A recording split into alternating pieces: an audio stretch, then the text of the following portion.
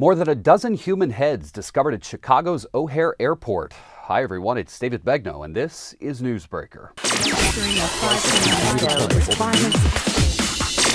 This one left us saying, what the?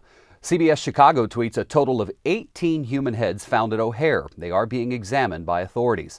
The grisly discovery was made late on the evening of January 14th.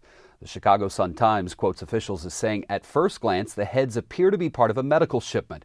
Turns out it's not illegal to send body parts. A spokesman for the Department of Homeland Security told the Sun-Times there is no issue with the transportation of body parts for medical purposes. Those heads were reportedly sent from outside the U.S., and Fox 4 in Kansas City reports they were still covered in skin. No foul play is suspected.